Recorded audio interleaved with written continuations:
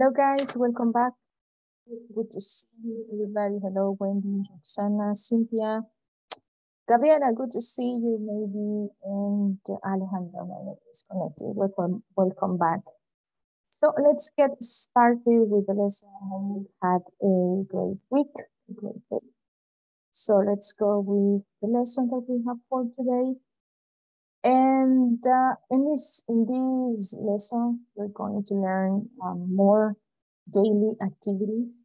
And also we are going to be learning the frequency adverbs and the position that they have in sentence, using for sure the simple present. Okay, let's go and study this topic. Vamos a empezar with the activity that we have pending from yesterday. Let me check who is missing. Veamos quién nos hace falta.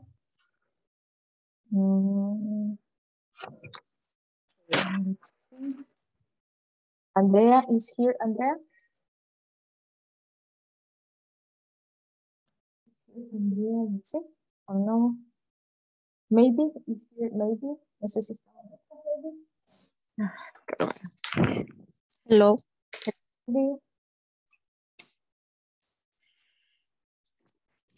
Professional and shipper. Person who mothers their hints to be photographed in advertising campaign are an average salary of 5,000. Gracias. Okay, yeah, the professional, right? Okay, perfect. Thank you, maybe. So we have the next one that is Gabriela Gabriela? I think I'm not quite sure if you are missing, Gabriela. Yes, but only one, the last one. Oh, the last one. Go ahead, please. Good.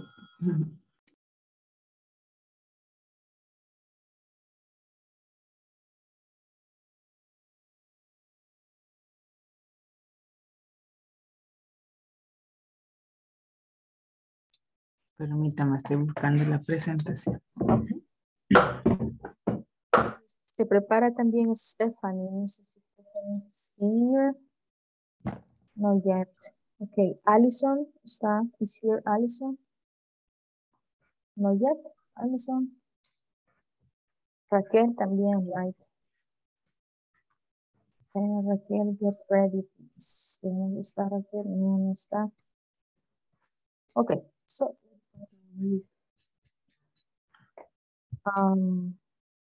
Gabriela. Pero no puedo compartir, no me deja. Sí. Tienes que ver Stranger Things.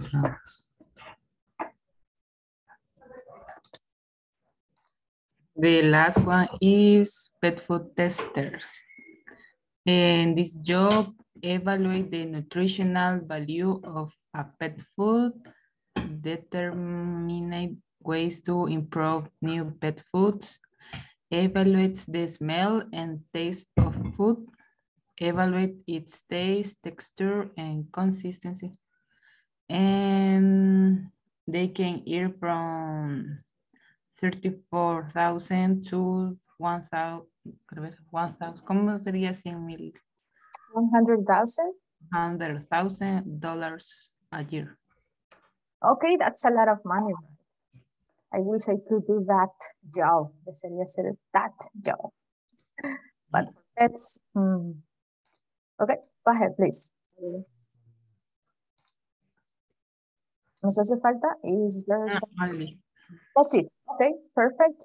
So we have evaluate the nutritional and determines, right, the quality of the food. Okay, interesting job. So we have, I don't know if there is somebody that didn't present yesterday that is ready. No. No. Okay, perfect. So let's continue with the lesson.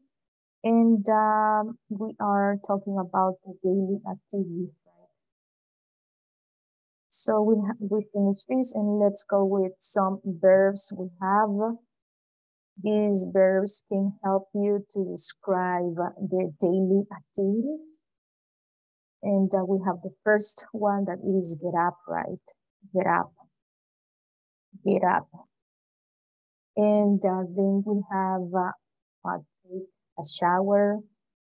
We have also number 3, brush my teeth. And then we have the shave, right? Shave. Number 4, right? Shave. Then we have get dressed. And you put on clothes, get dressed. And then we have number 6, wash my face, right? And number 7, put on makeup. Maquillarse, right? Put on makeup. And then we have comb my hair. Comb, right? And you use your hair. Then we have make bed, ordenar la cama, make bed. And we have then number 11 that is get undressed. Get undressed. And then we have number 12 that it is take a bath. Take a bath. Then we have go to bed. Irse a la cama, right? Then we have the verb sleep. Y los verbos que utilizamos to prepare, to make breakfast. Hacer el desayuno, preparar el desayuno. Make lunch too, también, el almuerzo. Then we have number 17, cook or make dinner, preparar la cena too. Then we have eat or have lunch, que sería almorzar. Then we have 19, and 19 that it is lunch, right, that it is el almuerzo, and then the dinner is cuando estamos cenando. I don't know if you have questions about the verbs, or are we okay with the verbs? Teacher, ¿cuál es la diferencia en el 8 y 9? Brush y comb. Brush my hair. Brush. Cepillarse, cepillarse los dientes. It is the same verb. Lo que cambia es. No, en el 8 y en el 9. 8, brush. Okay, brush. I'm not quite sure, in fact, but quizás lo que cambia es como el peine puede ser. Cepillarse, maybe something like that. Okay, gracias. Okay. Any other guys?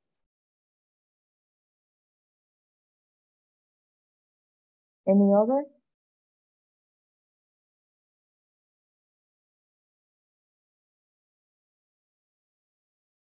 No? Okay, so we have these verbs, right? Is there somebody who wants to read the verbs? ¿Alguien que quiera leer los verbos, the verbs?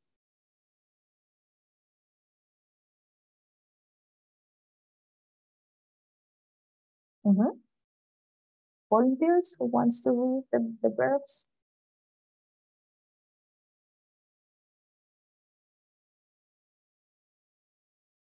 Okay, Andrea, thank you. Can you start, please, Andrea? Number 1. Get up, take a shower, brush my teeth, say, get dressed, wash my face, put on my makeup, brush my hair, comb my hair, make the bed, get on dressed, take a bath, go to the bed, sleep, make breakfast, make a lunch, cook, make a dinner, eat, have a breakfast, eat, have a lunch, eat, have a dinner. Have dinner. Just remember that no vamos el right, have dinner. That is the expression. It's the verb, like have dinner. Happy. Okay, perfect. Tenemos acá some other words. Maybe was Gabriela, right? Okay, and we have brush, right? That depends, right? That it is a and then we have comb, that it is penalty. So, in case you have the difference of these two verbs. Okay, any other who wants to read, guys? Teacher, Yep. sobre iniciar, ¿cómo se diría? Inicio. I start. I start. My day. Si nos referimos como a las rutinas, I start my day. Ajá. Vaya, por ejemplo, decir, inicio mis labores o inicio a trabajar o inicio mi start working. Start working at 7 a.m. Okay. Okay. So here's some of Thank you. You're welcome. So let's continue with some activities. So we have here the routines of these persons. So can you help me with the first one, Alejandra, please? The first one, breath on air.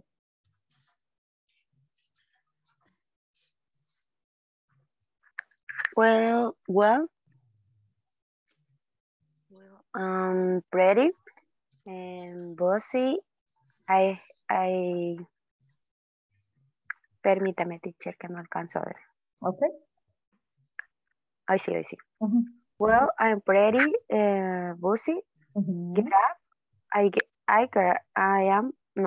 up early. I check my email. And I listen to the ¿cómo se dice radio? Radio. ¿Cómo? Radio. Radio. And then in study. Okay. Well, tenemos entonces pretty, right? Pretty. Easy. And then we have a study. Then I study. Okay. Thank you. Okay, let's go. Let's check Jennifer's Lee routine. Can you help me, Roxana?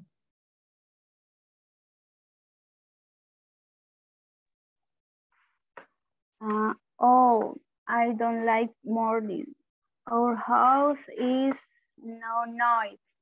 My sister watches TV and my brother plays game on the computer. Okay, so we have the noisy, right? So noisy, muy ruidoso, right? Noisy. And yes, that one. Maybe it's the one word. Okay, what about the next one? Yeah. What is the meaning of noisy? Ruidoso. So noisy. Okay. Ruidoso. Thank you. Okay. So let's go with Amanda's Sanchez routine. Can you help me? Wendy, please. Amanda.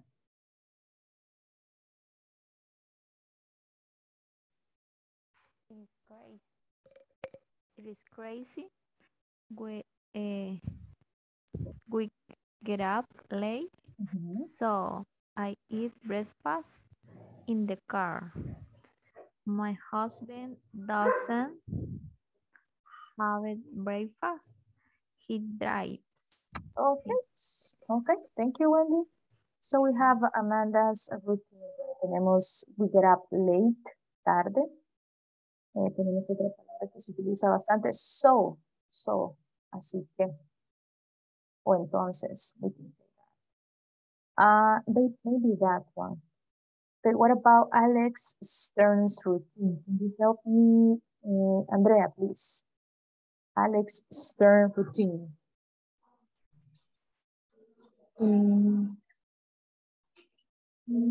Casi no veo.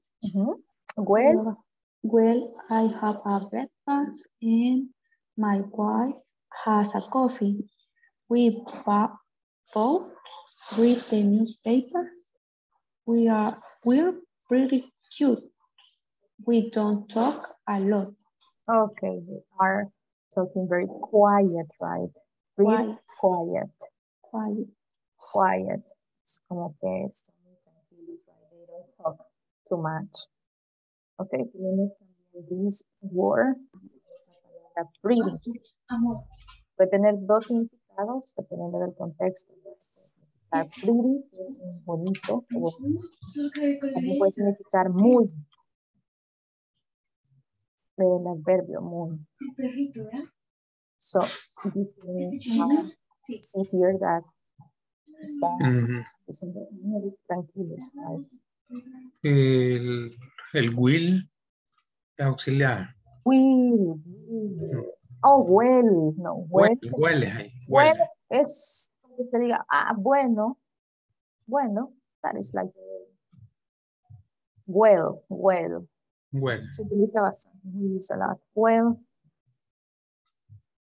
o como que digamos, bueno,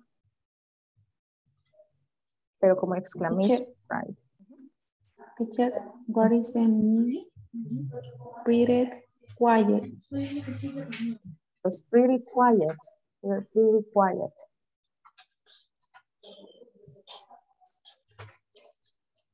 O calmado, right? Quiet. En ese caso sería muy callado. Tranquilos. Somos muy tranquilos, muy callados. Ya. Tenemos la otra palabra both, right? Both. Es ambos. Both. Both of us. Both of us. Ambos. Right. So there you have some of the words, right?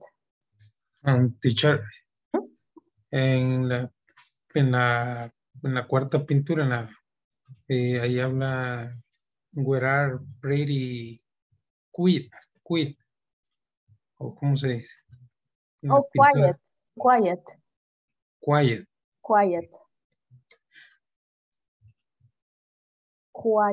Yes, quiet. ¿Qué significa eso? Quiet. Significa algo que es muy tranquilo. Yes, tranquilo, escuché silencioso también. Andrea, yes, tranquilo. O silencioso también.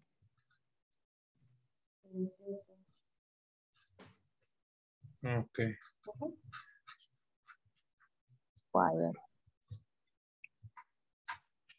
Okay, any other guys?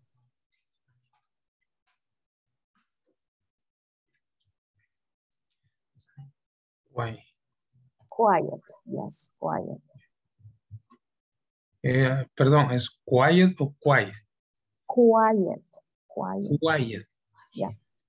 Ok, silencioso, tranquilo. Tranquilo. Okay, so we have there some of the words that we can apply in our vocabulary. So let's go with the adverbs of frequency. We use a lot of these when we are talking about daily routines. That's why it's important to check these words using. Okay, we use the adverbs of frequency to describe how often something happens. Lo utilizamos para describir qué tan seguido we do some activities. We have the example. Our neighbors never drive. ¿Con qué frecuencia lo hacen? How often? No. Then we have they always ride their bikes. ¿Con qué frecuencia? Always, siempre. So we have the adverbs of frequency. We have always, and what is something that you always do? For example, Jonathan, what is an activity that you always do?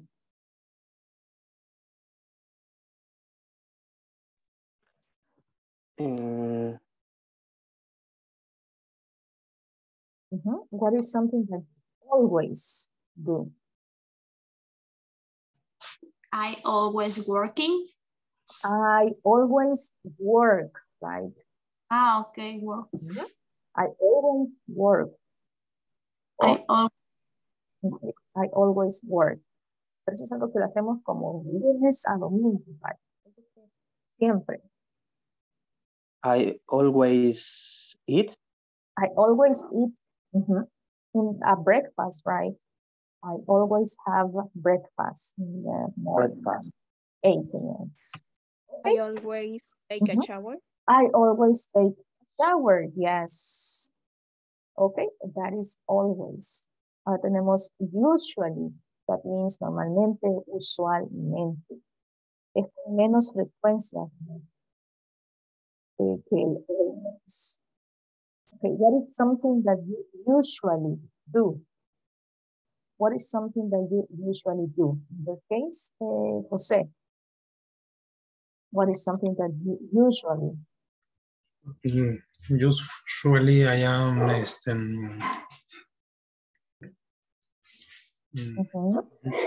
usually Por ejemplo, vamos a la iglesia, go to church,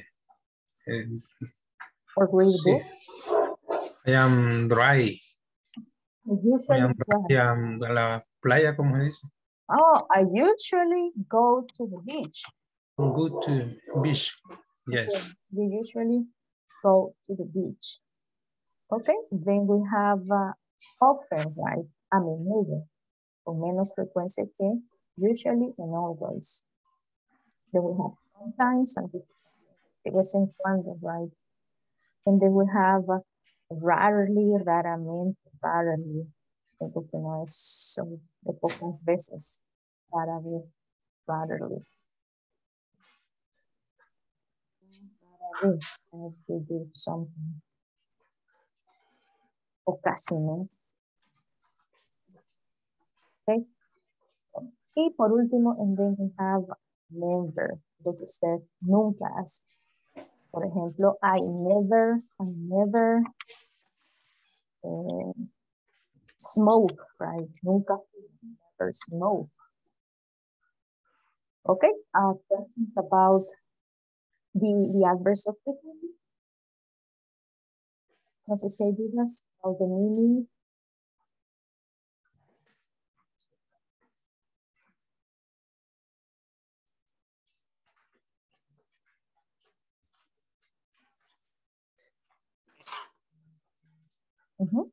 No?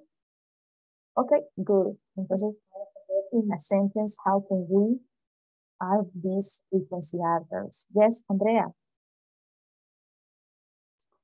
Teacher, when use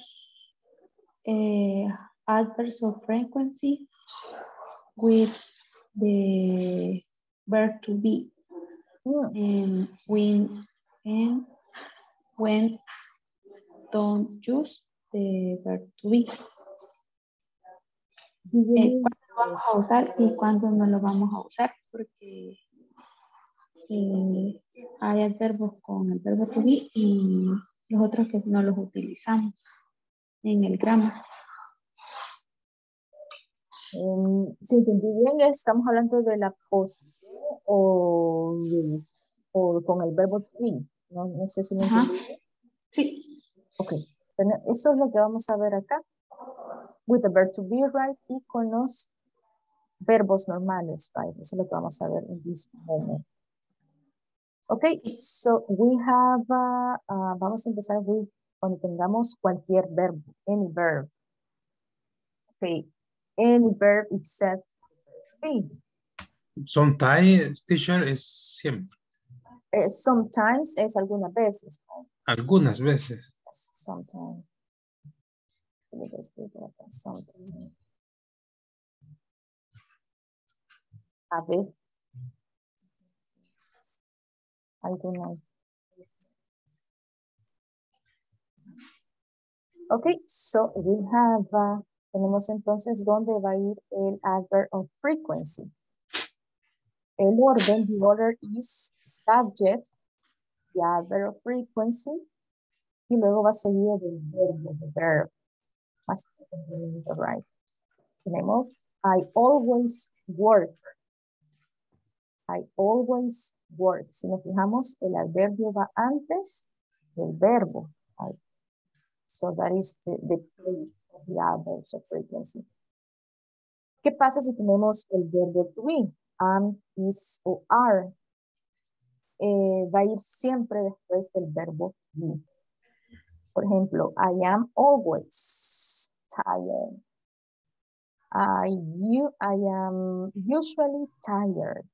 Entonces, el frequency va a ir después del verbo to be. Por lo demás, va a ir antes del verbo.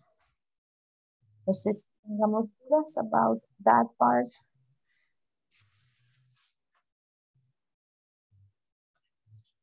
Yes. Okay. Yeah. Teacher, siempre vamos a utilizar la regla de, en el primer caso, los verbos he, she, it, que se le agrega la S. Ah, yes. Sí, siempre. Y también en los casos especiales que nos enseñó. Sí, dependiendo del verbo que tengamos. Okay. En este caso, ¿verdad? Y siempre el adverb of frequency, sí, siempre eso. Sí. Okay, yes, Dennis. No sé si puede volver a explicar cuándo vamos a utilizar el orden del primer cuadro y cuándo el orden del segundo cuadro. Ok, cuando tengamos cualquier verbo, a excepción del verbo to be, siempre que tengamos cualquier verbo, el adverbio de frecuencia va a ir antes. Ok, pero en el único caso que omitimos eso, estamos hablando en cuanto al orden. Es cuando tengamos el verbo to be, am, is, are, va a ir después. Ok. Ese es como el único cambio que vamos a ver. Únicamente con el verbo to be. Por ejemplo, no podemos decir, este es un ejemplo de que no debemos hacer, I often am tired. Okay. Nos fijamos, el adverbio de frecuencia está antes del verbo to be y eso no lo podemos hacer. Entonces tenemos que colocarlo después, after the verb to be. I am often tired. No questions? O sea, al final podríamos decir, teacher, podemos decirla de las dos maneras. Entonces, I always work 10 hours a day. O podemos decir, I am always 10 hours a day. No. Ok, esta oración que usted acaba de decir, estamos utilizando el verbo work. Ok. Entonces, como estoy utilizando el verbo work, voy a seguir la regla, ¿verdad? Sujeto I. Después del sujeto voy a utilizar el verbo de frecuencia. En este caso, always, right? I always work 8 hours. Pero en el siguiente caso, el verbo to be no lo podemos utilizar en esta oración, tiene que tener otro sentido. Por ejemplo, she is punctual. Entonces acá ¿qué verbo estoy utilizando? El verbo to be, right? Por esa razón voy a utilizar el adverbio de frecuencia antes. Después, sorry. She is always punctual. No sé si tengamos dudas por ahí, José. Sí, es que allí no entendí muy bien prácticamente. Ok. Lo único que vamos a ver cuando tengamos am, is y are. Okay, cuando tengamos estos, am, is, are, vamos a utilizar el adverbio de frecuencia después. Okay.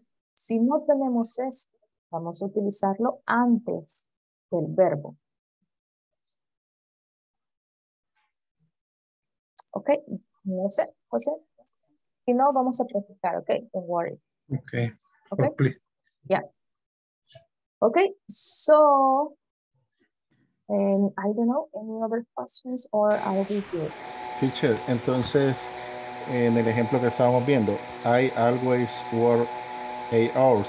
Podríamos poner igual, I am work 8 hours.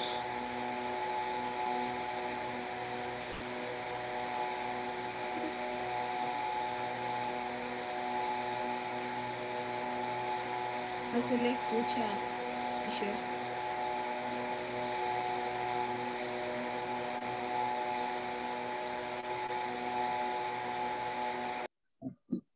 Ok, voy a tomar la oración que me dijeron. Si tenemos esta oración, está incorrecta.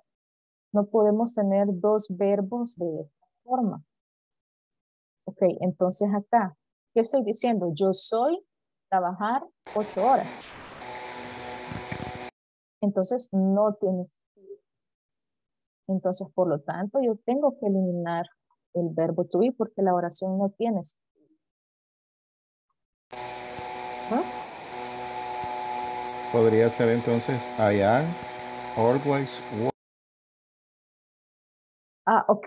Ese es otro, si estamos hablando de ese tiempo que ustedes lo van a ver más adelante, sí lo pudiéramos hacer, pero ya eso ustedes lo van a ver más adelante, ¿va? Es el present continuous. I am always working. Ustedes lo van a ver más adelante ahorita. Quedémonos con lo que hemos visto. Si se fijan acá, el verbo lleva ing, pero eso lo van a ver más adelante. ¿Ok? Quedémonos con estas reglas. La regla es que no podemos tener el verbo to be y otro verbo adicional. Como esta oración que hicimos. ¿Ok? Denise, no sé si estamos bien por ahí. Teacher, entonces, lo último que usted acaba de decir, que no, claro, no podemos tener dos verbos unidos. Sí, en el caso del verbo to be, otro verbo, ¿verdad? Por ejemplo, I am run. No, no podemos tener esto de esta forma porque es incorrecto. No tiene sentido, no tendría sentido la oración. I am play. No, I am play no. ¿Qué estamos voy a retomar esa oración. Estoy diciendo yo soy jugar. Yo soy jugar, no utilizamos ese tipo de oraciones. Okay. Sí lo van a ver, como les repito más adelante, van a agregar ing al verbo. ING, ok. Pero Así se puede. sí se puede. Pero ustedes lo van a ver más adelante. Okay. Ok, en el siguiente módulo lo van a ver. Okay. Pero solo de esta forma está incorrecto. Ok, I am play. I am playing, no. No, correcto, No. I am playing, sí. I am playing con ing que ustedes lo van a ver, como repito, yes. Ok. O solo I play. I'm play. I play. I'm play. I play. I play. I play. I always play football, right? Basketball. Ok. Y ahí se cumple, right? El adverbio antes. Okay, questions? Or are we okay with this topic?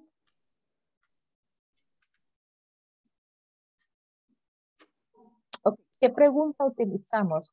What questions? ¿Puedo borrar ya the words, guys? ¿Puedo borrarlas? Teacher, podríamos ver otros ejemplos con utilizando la regla del verbo to be y el adverbio posteriormente. ¿Me se refiere a más reglas, Jonathan? No, más ejemplos por decir el que usted mencionó que es I am usually tired. Ujú. Ese sí estaría bien. Sí, sí, I am usually, right? I am usually ¿Qué otros ejemplos podemos tired. utilizar? Ok, si estamos hablando, por ejemplo, my parents are always on time. Ahí tenemos más el adverbio de frecuencia y el complemento. Mis papás siempre están a tiempo o siempre son puntuales. Ok, vamos a ver otro, por ejemplo, Dennis is always responsible in the homeworks. Tenemos el verbo to be, right? Y se cumple la regla que va después del adverbio de frecuencia. Dennis is always, siempre es responsable.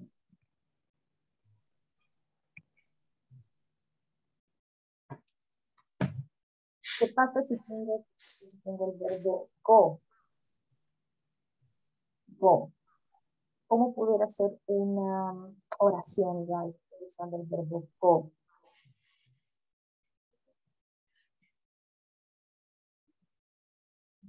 Who wants to try?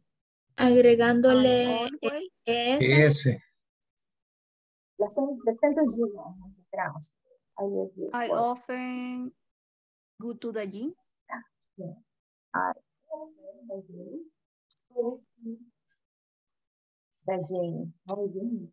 ¿Sí? ¿Alguna otra oración? Podemos utilizar ese right? Para ayudar.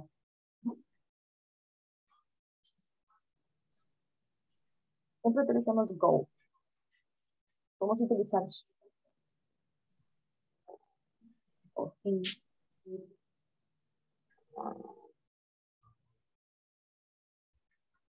En other sentence utilizando go. Vamos a utilizar she. Podría ser she goes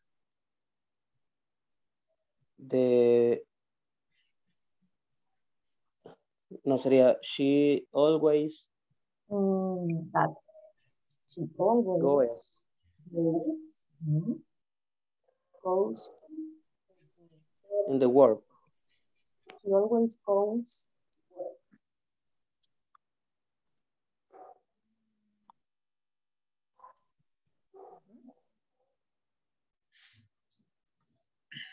okay, right, means always que va antes del verbo. Okay, I don't know, more questions guys, or are we okay?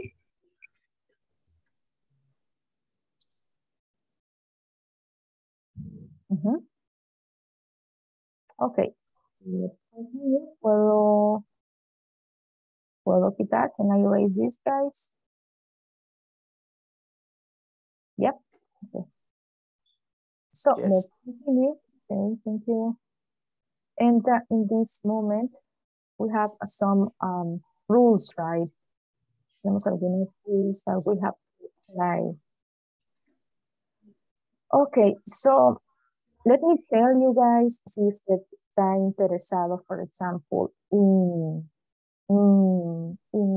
improving, en mejorar su speaking, siempre les recomiendo que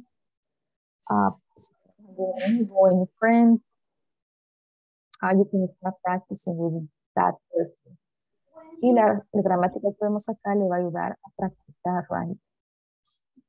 So we have the first rule, using adverbs of frequency.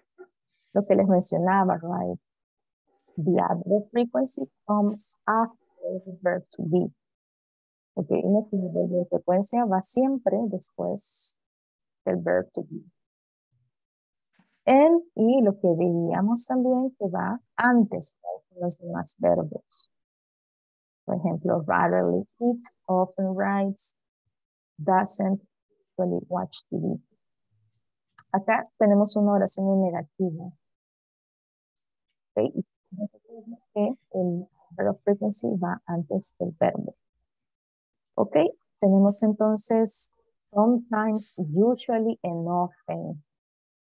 Can come before the verb or at the beginning or end of a sentence. This is important. ¿Qué nos dice? Con los adverbios sometimes, usually, and often pueden ir antes del verbo, al inicio de la oración o al final. Solo con sometimes, usually, and often. ¿Ok? Ok. So, tenemos la siguiente regla. Do not begin or end sentences with always and never.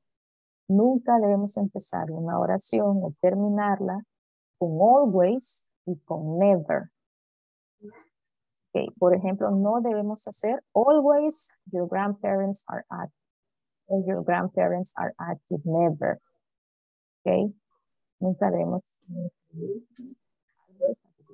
or at the end of the sentence. Hmm?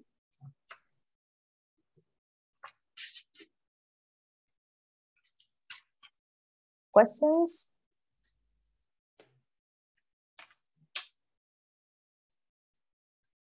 No questions? No. Okay, good. So let's see. Give me a sentence using, vamos a utilizar la oración, using, ¿sí?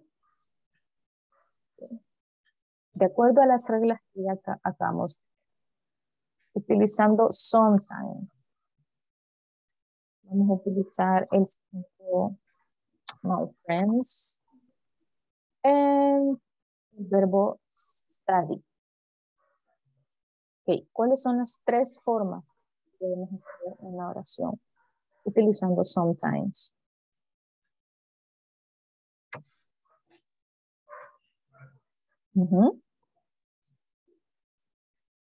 Tenemos tres formas para utilizar sometimes. Who wants to try this sentence? My friend studies. My friend sometimes studies. Okay, my friends sometimes study, agregar at the university. One way, what is another way? ¿Cuál es otra posibilidad? Otra posibilidad. Sometimes my friends study. Sometimes my friends study at the university. At the university. Okay. Y la última, there is another way. ¿Cuál es la otra? My friend study at the university sometimes. My friends study English at the university sometimes. Ok, ahí está.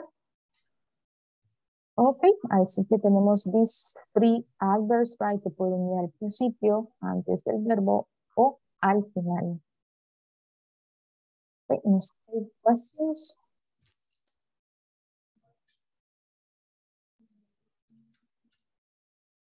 No? You guys, let's continue. And now you're going to help me with this exercise. Vamos a ordenar.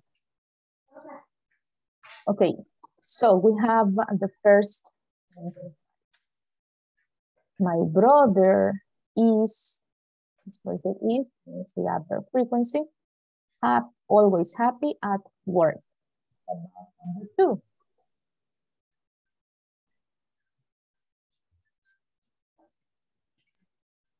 He often does not listen to music. He often doesn't listen to. Doesn't listen to music. Ok, veamos. Often, podemos dejar often ahí.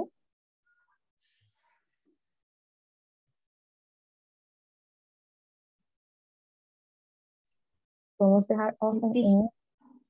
Yes. Doesn't, Doesn't often. she doesn't, he doesn't.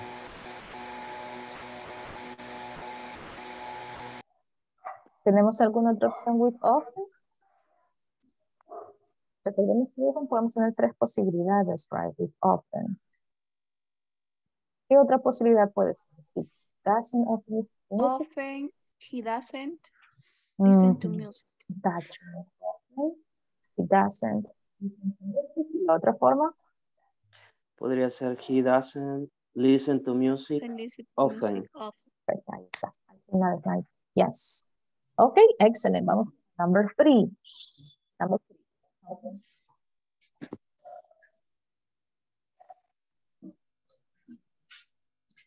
He never slowed Never down. slow down.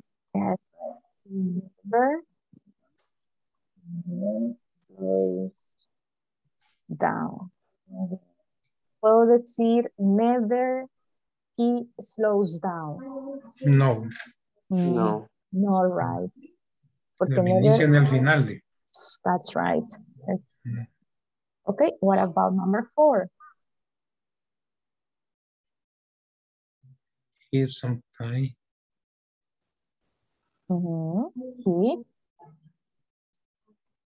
sometimes Work.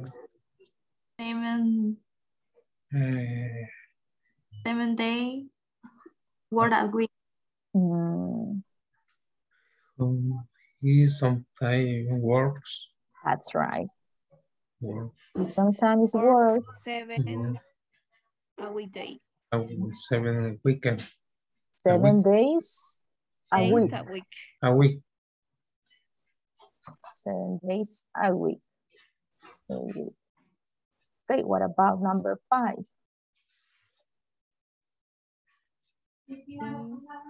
Rarely. He rarely. Rarely. Rarely. A day off. A day off. Yes, Take a day off. takes a day off. Muy bien. And number 6, what about number 6? He usually Okay, he usually start in work. starts Work. starts work In the afternoon. In at 3. At 3. in the Yeah. okay. He usually starts work at 3 in the afternoon.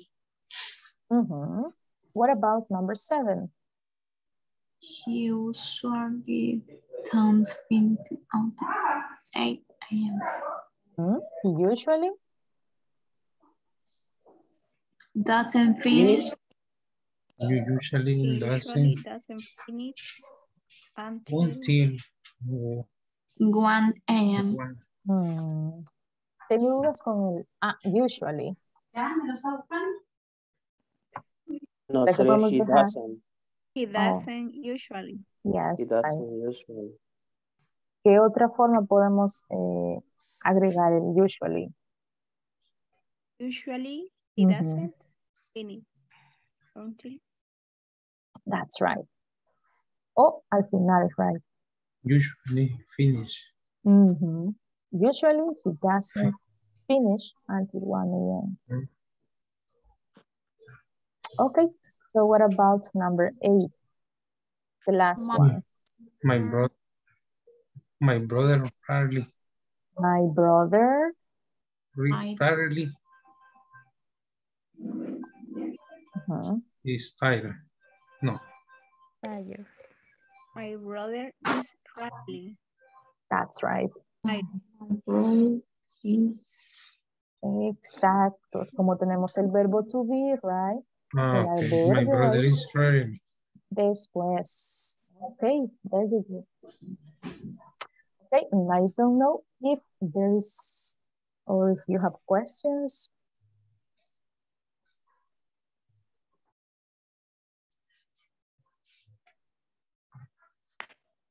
No questions? Okay, excellent. So let's practice speaking, right? Vamos a practicar el speaking. And we are going to apply the frequency adverbs. And you're going to make some descriptions, right?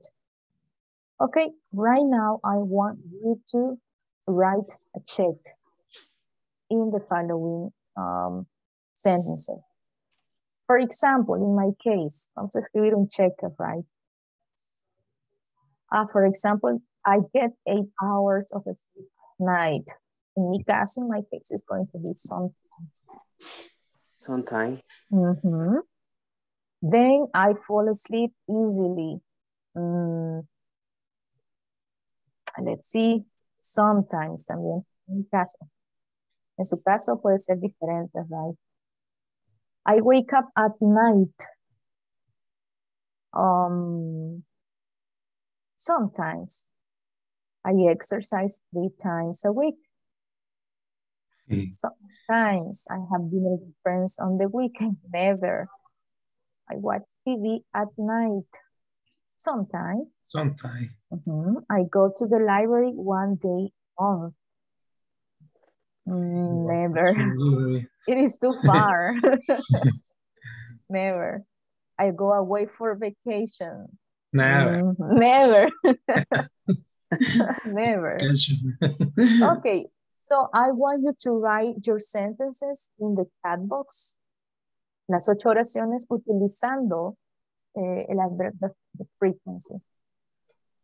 Por ejemplo, en mi caso, right, I sometimes get 8 hours of sleep. Ok, vamos a hacer las 8 oraciones y las compartimos en chat box de Zoom.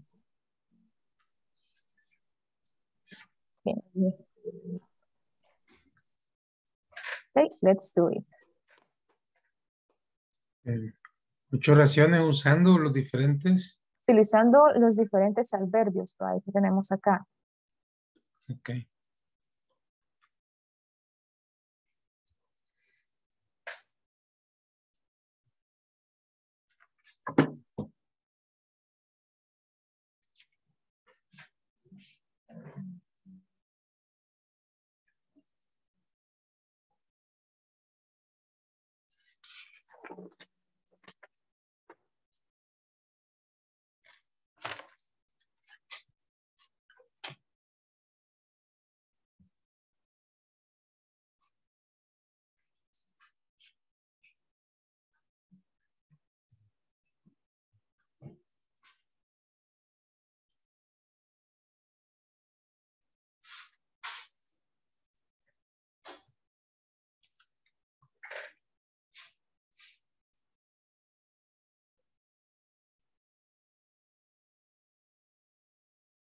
Okay, no olvidemos agregar las 8 oraciones, right, de 8 sentences.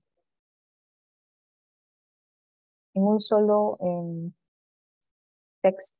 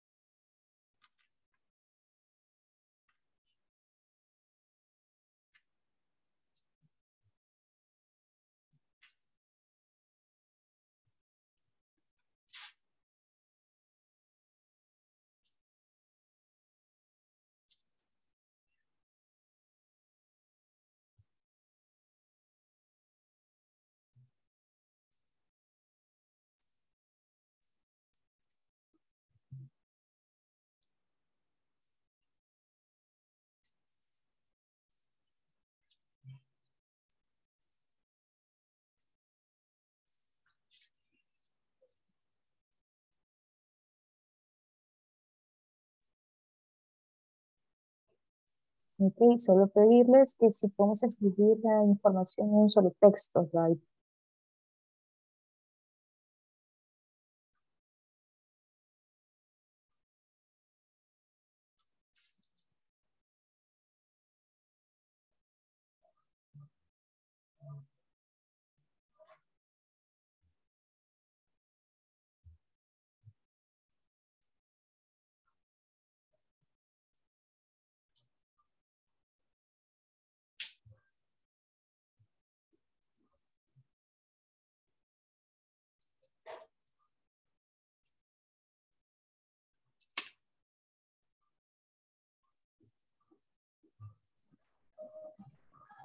Good evening, teacher. Hello, good evening. Sorry, I'm meeting with my family. You have a meeting, okay? Did you finish? En camino, and away. You're on your way. Okay, okay. Okay, my perfect. house. Let me know when you are safe, okay? Okay. Okay.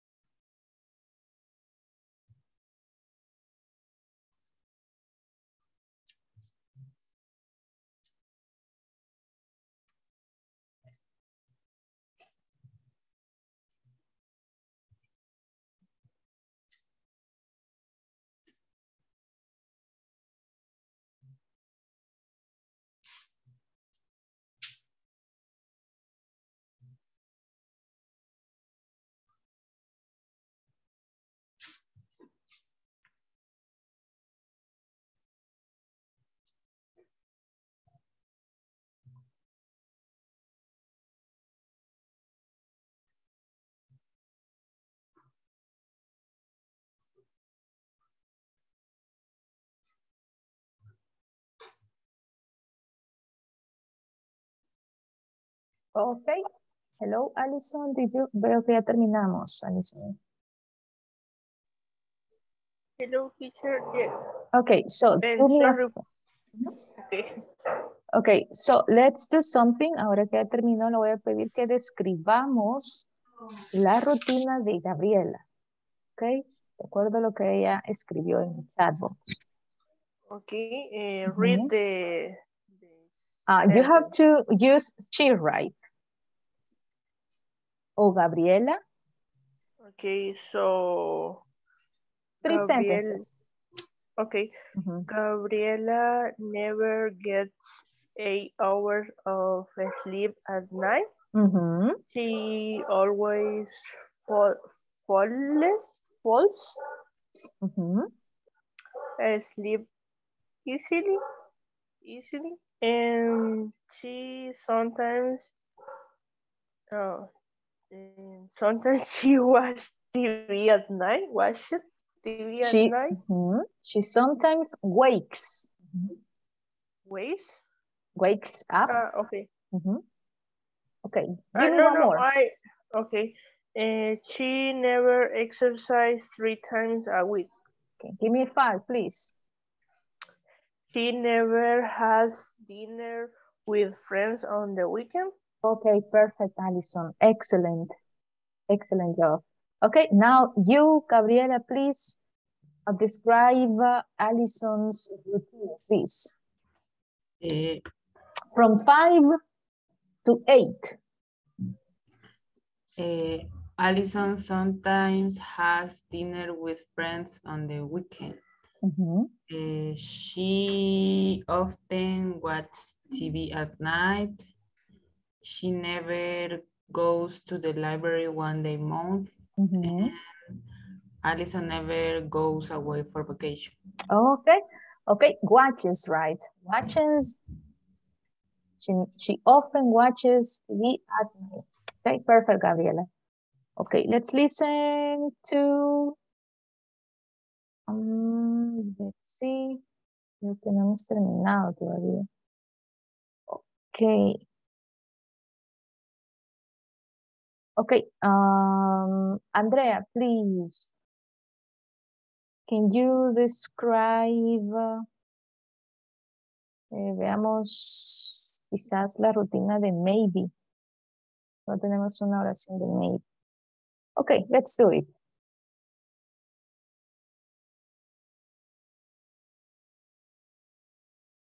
Oh, okay. Okay. Maybe. Okay, hagamos quizás las de Alejandra porque son las que he escrito, las que más. Let's go. Alejandra.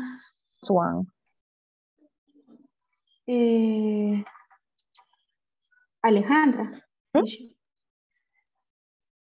Alejandra sometimes gets 8 hours of sleep. Muy bien. Alejandra sometimes falls asleep easily. Okay. She sometimes falls asleep easily. Okay. Excellent. Thank you, Andrea. Now let's see. Jonathan, let's describe Cynthia's routine. ¿Ahí? No. ¿Se nos fue, Jonathan? Oh, no, there you are. Okay. Can you describe Cynthia's routine, please? Cynthia sometimes gets 8 hours of sleep. Very good. She never falls asleep easily. Cynthia sometimes wake up night. She sometimes exercise a week.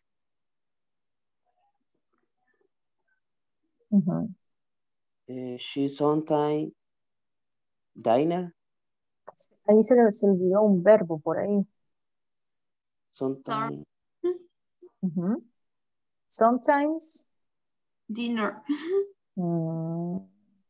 Hace falta un verbo todavía. Sometimes. Have. Have or has? Dinner. Have or Pardon, has. Yes, right. Has dinner. Has dinner with friends on the week. She usually watch TV at night. Okay, Jonathan, let's check. Veremos como estamos hablando de he, she, and it. Tenemos que hacer un énfasis en las S. Yes. Gets, for example, falls, wakes, has, exercises, and so on. Okay, Jonathan? Okay. Okay, thank you. Let's continue with one more. Can you describe, let's see, Victor, please. Can you describe Roxana's routine? Okay. Roxana. Escribir from 5 to 8, please. I sometimes. Estamos hablando de Roxana, right? Roxana. Roxana I'm sometimes. No, Roxana sometimes. Roxana sometimes get 8 hours of sleep.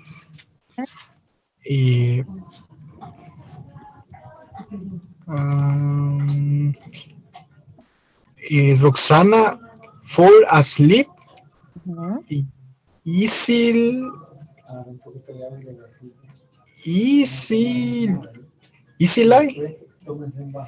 lie sometimes. Roxana never wake up at night. Roxana Hace dinero, dice. hace dinero. Makes money. Hace dinero with pen on the weekends sometime. Roxana usually exercise 3 times a week. Roxana watch TV at night sometime. Roxana never go to the library on day a month. Roxana usually go up for vacation. Tenemos cuidado, Víctor, con el sonido de las S.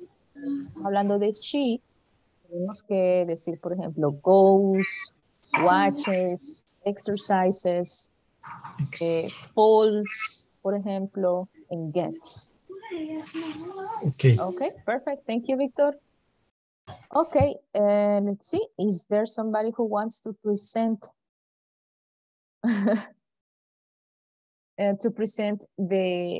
your partner's information? Presentar partner's information?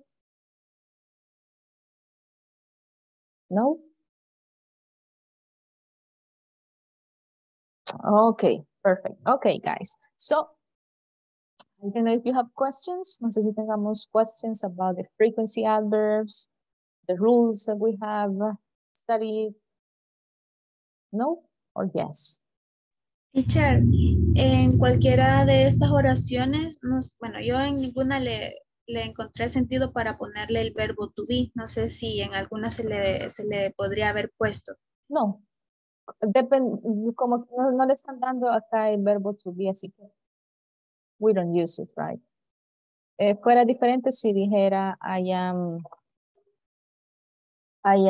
on time. Weekends, digamos. Weekends. Okay. Si hubiera agregado esa oración, pero no tenemos ninguna oración que utilice el verbo to be, así que estamos bien.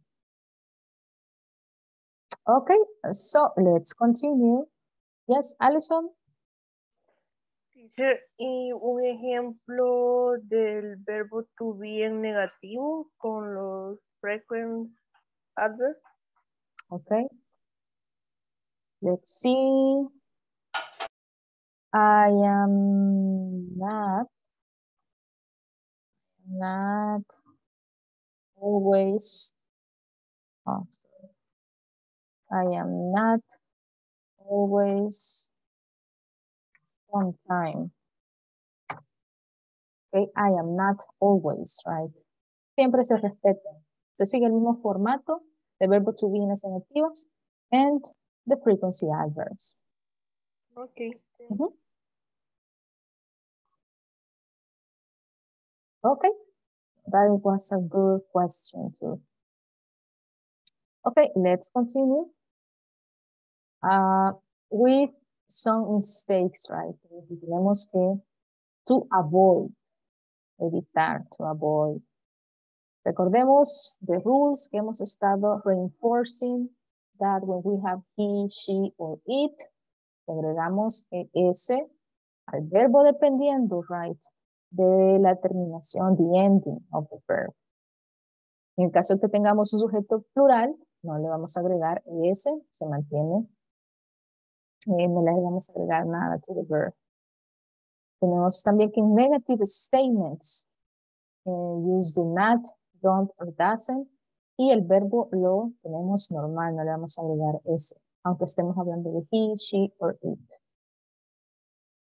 Ok, and no vayamos a confundir, por ejemplo, la negativa del verbo to be con con la forma normal de cualquier verbo. Por ejemplo, no debemos decir I don't be, ¿ok? No debemos decir I don't be, sino I am not, right? Y lo que veíamos, ¿verdad? Desde un principio, no tener dos verbos, como el caso que tenemos acá, I am exercise. Okay, tenemos que eliminar el verbo to be porque estamos utilizando el verbo exercise, tal como nos aparece acá. Ok, aquí está lo que hemos estudiado, right? Questions? Or are we good?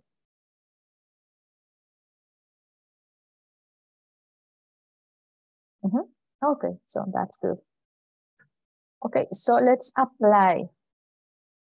Vamos a encontrar, we're going to find 10 mistakes. 10 mistakes in this paragraph. Okay, vamos a empezar. Let's start. Can you help me? Let's see, a leer, to read, Dennis, please. Vamos a encontrar 10 mistakes. Okay. Dear Pedro, who are you? I'm fine. I in Vermont with my aunt and uncle. They live on a farm. Ok, vamos a detenernos. Acá encontramos el error, right. Como estamos hablando de they, vamos a agregarle S al verbo. Ese es uno, that is one. Ok, thank you, Dennis. Vamos con el siguiente. Can you help me to read? Let's see. Roxana, please.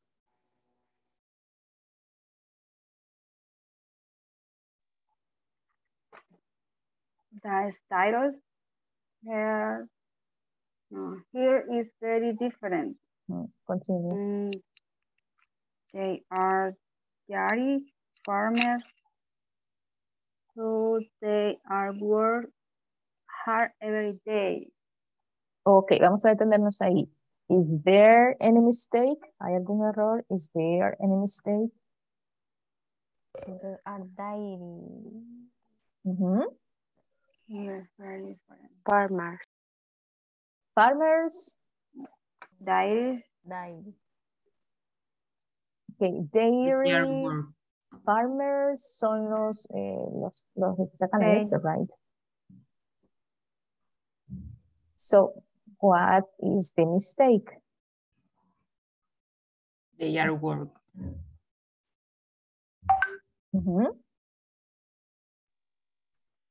Por ahí escuché. They are work. They are work. Tengo que quitar. What do I have to delete? They work. ¿Tengo que quitar work? No, are. Okay, that's right. No tengo que utilizar are. Excellent. They work hard every day. Excellent. Let's go with the next one. Can you help me? Emma, please. La siguiente oración. Can you help me? They usually get up at 4:30 a.m. Continue. They go to the barn and milk the cows. Continue. Cows make a lot of noise in the morning. So they usually make up. Okay, tell me. Is there a mistake? ¿Hay algún error? Is there a mistake? Wakes. Oh, yes, right. No debemos utilizar el letter S. ¿Hay algún otro? Is there any other? Makes. That's right. ¿Por qué? Because it's they. O sea, because cows are plural. That's right, Alison. That's right. We have cows. Exactly that. It is plural. Very good, Gabriela and Alison. Okay, then we have the next one. Me ayuda, Alejandra. Can you help me? Of course. Of course, I do not get up, pero en plural, get up. No sé cómo se dice. Gets up. Gets up. Until. About. And ¿cómo se dice así la hora? AM. 7 AM. 7 AM. Okay, hasta ahí vamos a quedar. Okay, thank you, Alejandra. Is there a mistake? ¿Hay algún error? Is there a mistake? Gets. That's right. Como estoy utilizando I, no tengo que agregarle S to the verb. Okay. Okay, continue, please. The next one, Stephanie. At night. Ahorita, solo voy a poner a cargar mi compu. Espérame. Okay. Espérese. Cabal cuando usted me agarra en curva, fíjese, pero bueno, ahí está. Okay, go ahead. At night, my uncle cooked a wonderful breakfast. We all eat together. Okay, let's stop there. Okay, thank you, Stephanie. Okay. No problem. What is the mistake?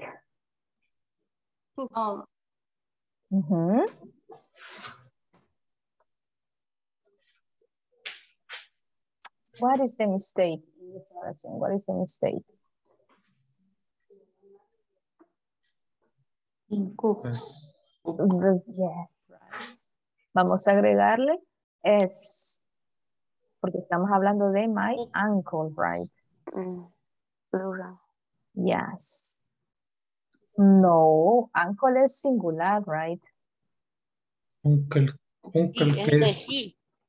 Debemos agregar ese a cook. Cooks. Ok, si tuviéramos, por ejemplo, que dijera my uncles, con ese, ahí sí no, ¿verdad? Dejaríamos de. Okay, let's continue with the next one. Can you help me? Maybe, please. We all eat together.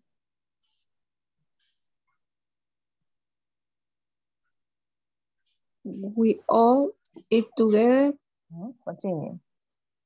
After that, he and I go to the bank and was there.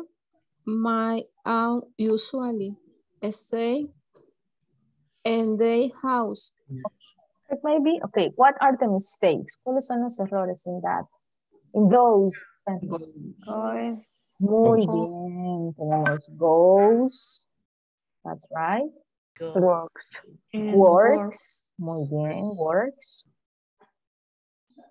And ¿hay algún otro? Is there any other? Stay. Muy bien. Vamos a agregarle ese, right? Ok. Al verbo stay. Okay. Let's see.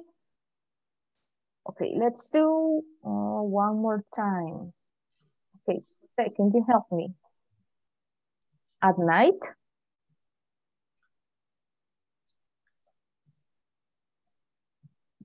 José, ¿estamos bien?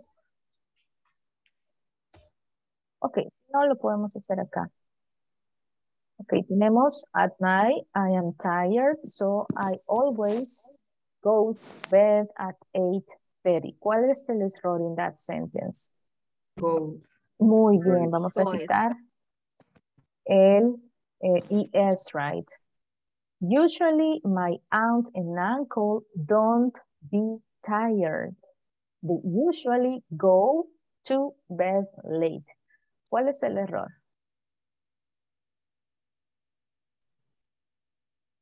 They usually goes. They usually goes.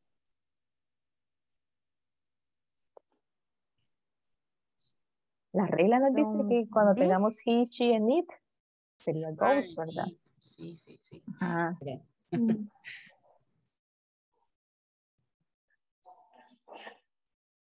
Pues, there is one mistake. Late. Be. It's are, not be. That's right. Veamos. Entonces, quito el B y le agrego el R. ¿Así? Yes. Don't are. It does. So, aren't. That's right, guys. Muy bien. Entonces sería aren't, right? Recordémonos de la regla. No tenemos que ocupar el don't o el doesn't con el verb to be. Okay. Good job. Questions? And so this way we can learn, right? Okay, no questions?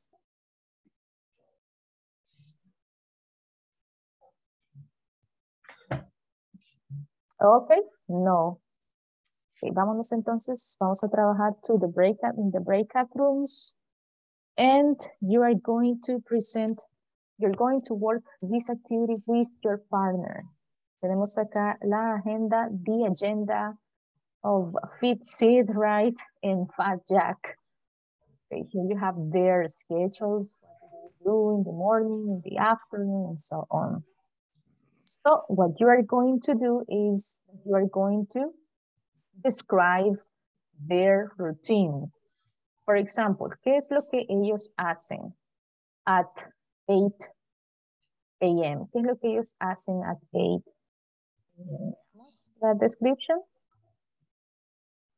Estamos hablando de Sid. ¿Qué es lo que? Exactly. Entonces, vamos a agregar la oración.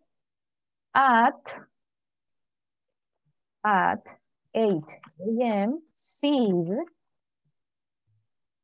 ¿qué está haciendo? What is she doing? What does she do? Sid, exercise, muy bien, exercises. In the gym, in the park. Okay. Based on that routine we have, vamos a hacer las oraciones, right? In the schedule. In this part, vamos a hacer sentences. Sentences. Tenemos, por ejemplo, sit, lie, bed, at, 8. ¿Cómo podemos hacer la pregunta? The question. Este es un review. ¿Cómo podemos hacer la question? Does sit, lie. Does sit, lie in the bed at 8? Y ahí ustedes ven, right? Yes, ustedes agregan acá, yes, he does, o no, he doesn't, right? Dependiendo de la información que tengamos in the box. Okay, dependiendo de this one. Get home, teacher. Okay, questions? Teacher. En las primeras, en esas, ¿sería ambas personas que aparecen o cómo sería para...? Ok, en la primera no está en el nombre, ¿verdad? En el caso de la segunda nos dicen qué actividades hacen ellos a esta hora. A las 9 usted verifica, right, que tiene la rutina a las 9. En este caso, sí, tiene rutina a las 9 y también Jack.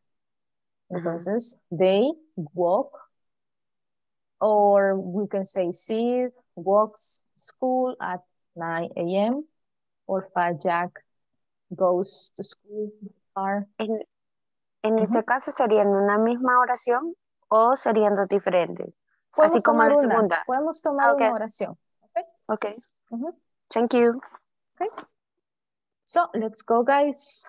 And let me know if you have questions, right, in this part. So let's go.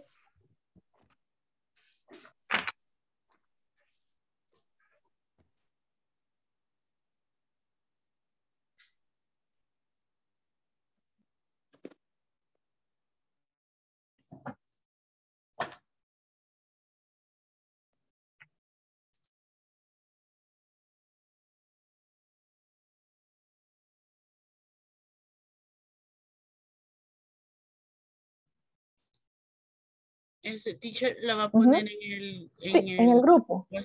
en el WhatsApp. Sí, en el WhatsApp, Ah, Stephanie. Ahorita se las agrego.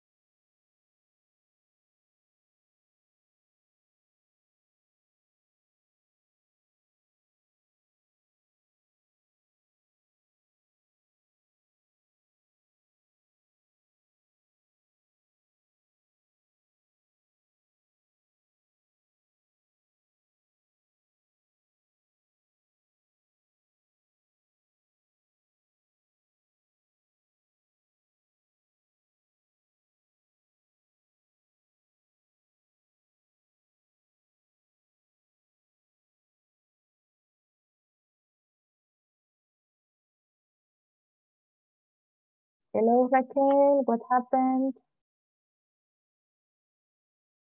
Hello. Ese tipo de problemas. Ok, intentemos. Hola, hola. Intentemos nuevamente. Hola.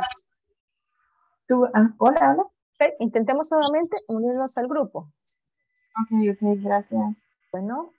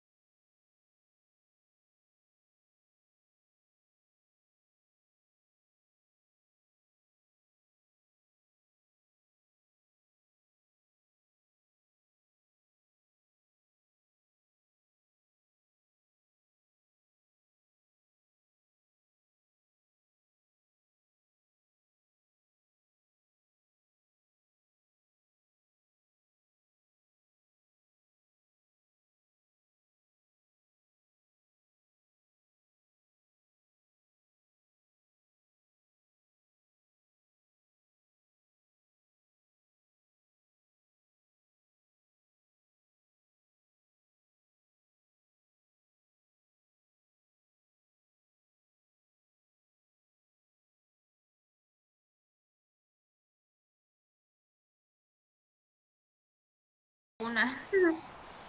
Pero es en... Hello, guys. Hello, Cynthia, Victor, Dennis. Hello. Let's see. Mhm.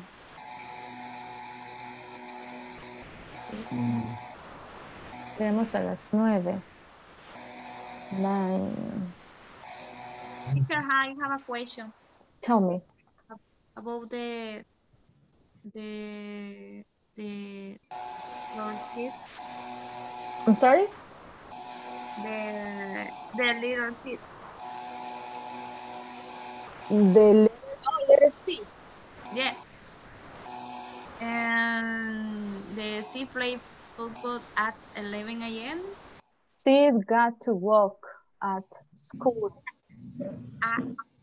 Okay, in that it's correct. Say Sid go to the high school walk. No.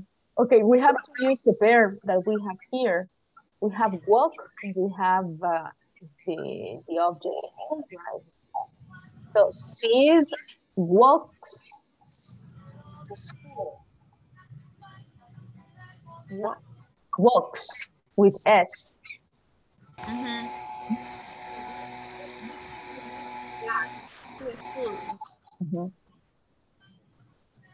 At 9, okay.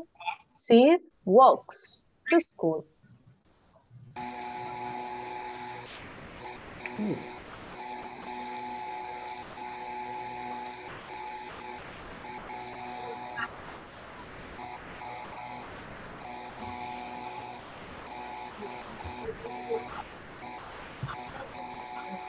Walks.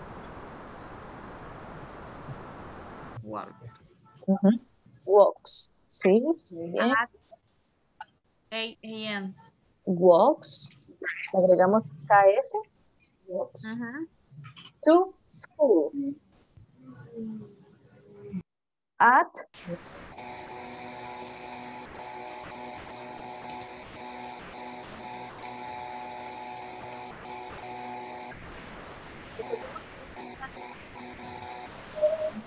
cambiar o agregar algunos a los verbos.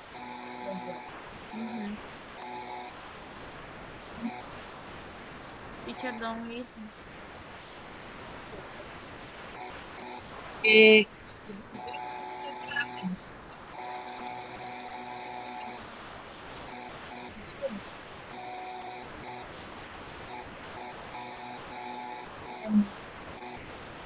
Acá se nos unen los verbos. Entonces, estos verbos son problemas. Por ejemplo, en la siguiente tenemos a las 11. ¿Qué es lo que ellos están haciendo a las 11? En el caso de sí, ¿qué está haciendo? Play football. Entonces, at y agrega el verbo, let's. En el caso que yo no quiero hacer negativa, puedo decir también sí, doesn't eat grits. What is the Greek? I guess it is like some junk food. Creo que son como comida chatarra, junk food. Okay. So, entonces vamos a utilizar lo que tengamos en the box, right?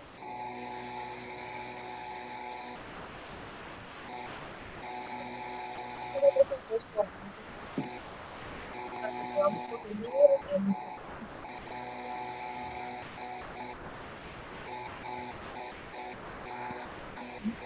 Questions?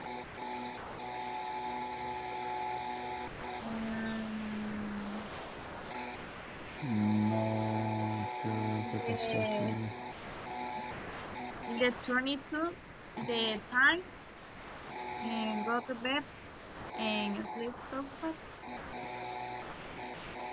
Correct, we go to the sleep, Only that.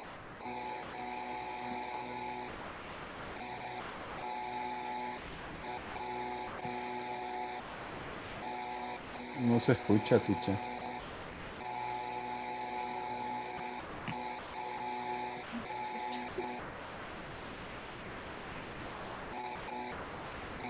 No se escucha nada. Ahí está. Ahora, es que creo que tenemos interferencia con los audífonos, with the headphones. Ok, entonces me decía, que no le alcancé a escuchar, I'm sorry, I didn't listen. Ah, ahorita. Ujú. Permítame.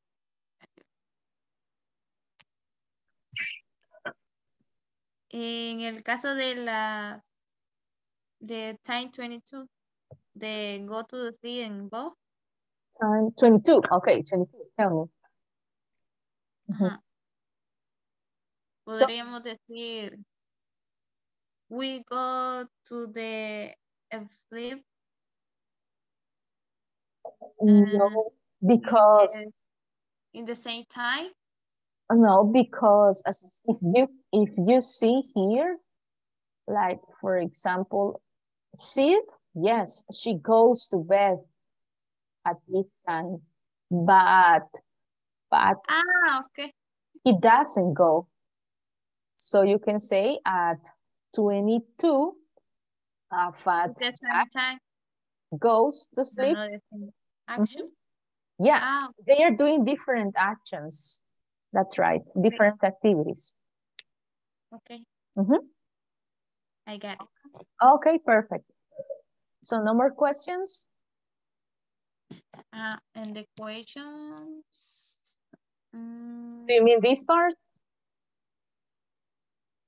Yeah, in the tool, use the prompts to make the questions. You have to create questions, that's right. And also the answer based on the information we have in the previous box, right? So based on this one, right? Based on this information. So let's do number 1. We have lie on bed at 8, and we are talking about seed. So let's create the question. ¿Cómo haríamos la pregunta? Sleep like 8. Mm-mm. No. What is the auxiliary we use when we have a verb like in the bed? Go. Mm-mm. We do Sleep go to use bed 8. do or does, right?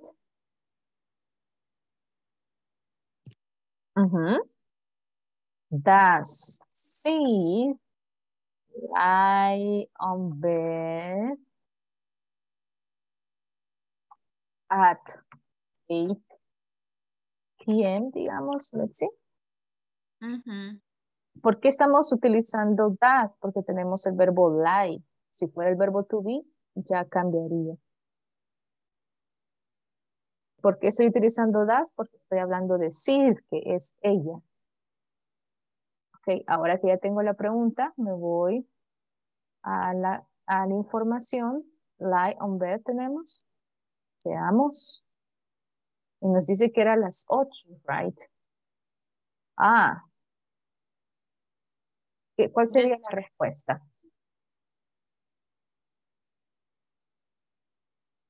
Y acá tenemos la información. Estamos hablando de Sid. ¿Qué es lo que ella hace a las 8? ¿Qué es lo que ella hace a las 8? Ah, ok. Entonces, tengo que esta información no es cierta para ella. Entonces, nos quedaría no, she doesn't. She doesn't.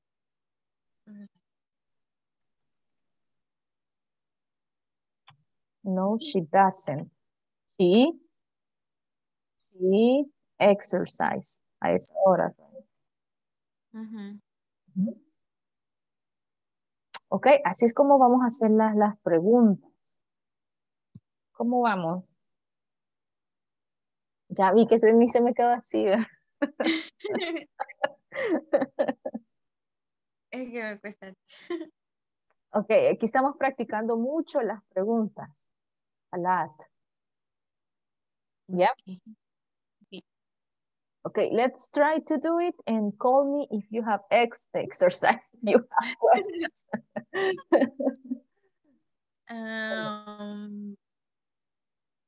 No more? Or let me know. No problem. No problem. No problem. Okay, perfect. I let you work and you can write me in the chat so I can help you whenever you want.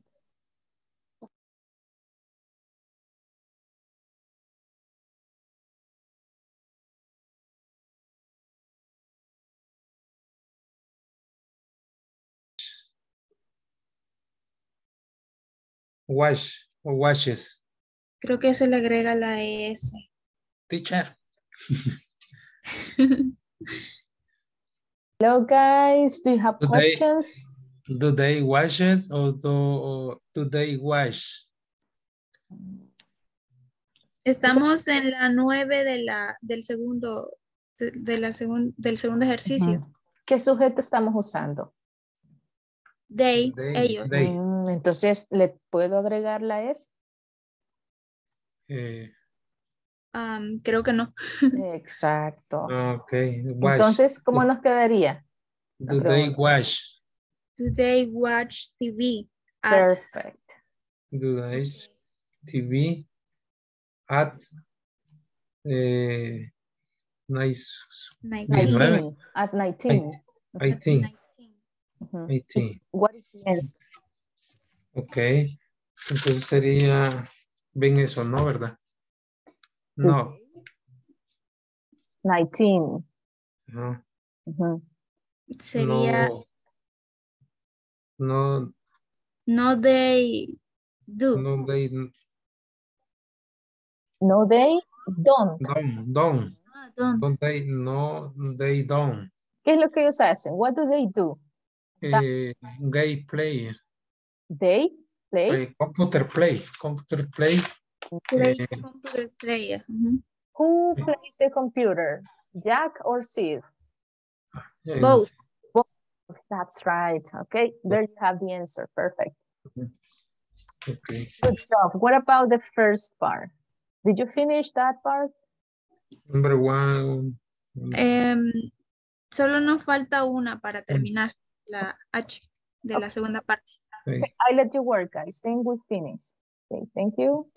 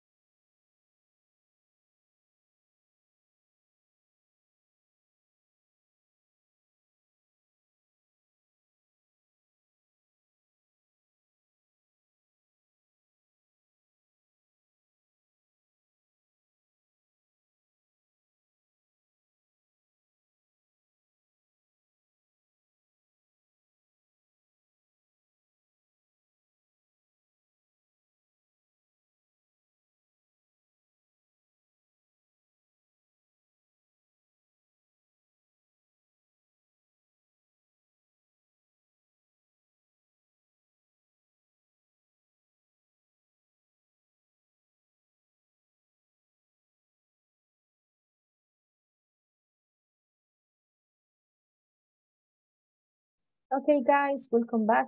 Let's continue with some of the exercise. We're going to try to complete some of them. Okay, let's see. Letter B from the first part. Andrea, please help me. What do you have, Andrea? The first part. The letter B, she has, no, sorry. They have a breakfast at 8:30 a.m. Okay, they have breakfast at 8:30 a.m. Okay, perfect. Okay, what about number 9? Let's see, Wendy. What do you have, Wendy? Number 9. What do they do at 9? Or what does Sid do? At night, Sid walk. Okay, at 9, Sid walks. Muy bien. Walks. To school. Okay, perfect. She walks to school. Okay, guys, sorry, vamos a detenernos para no darles mucho tiempo. Y solo les paso la asistencia. And tomorrow, mañana, continuamos. Oh my goodness.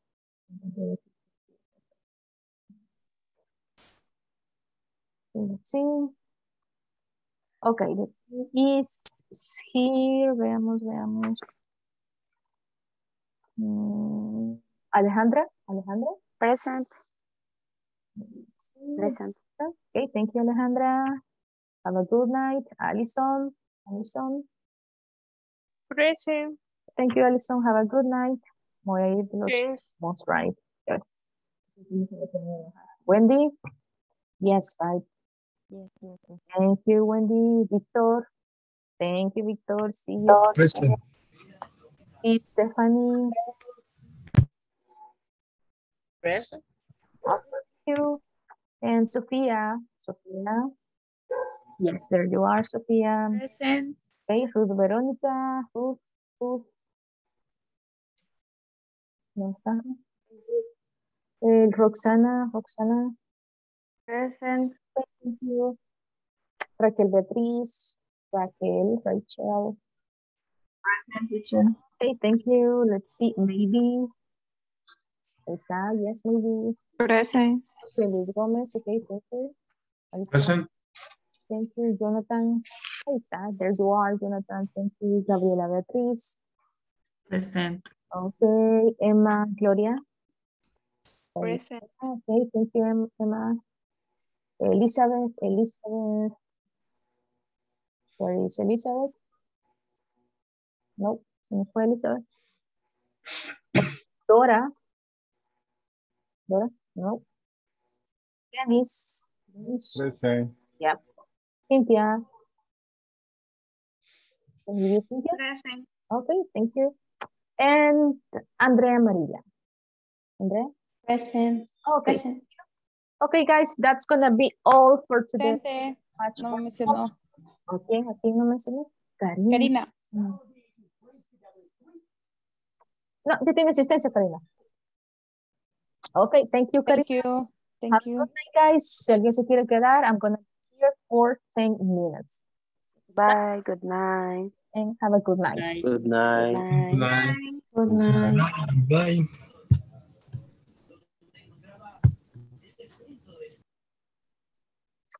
See?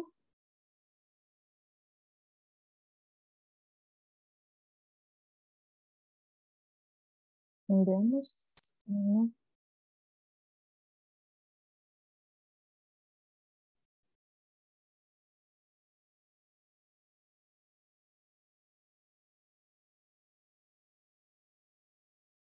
Hello, hola Raquel. Nos vamos a quedar.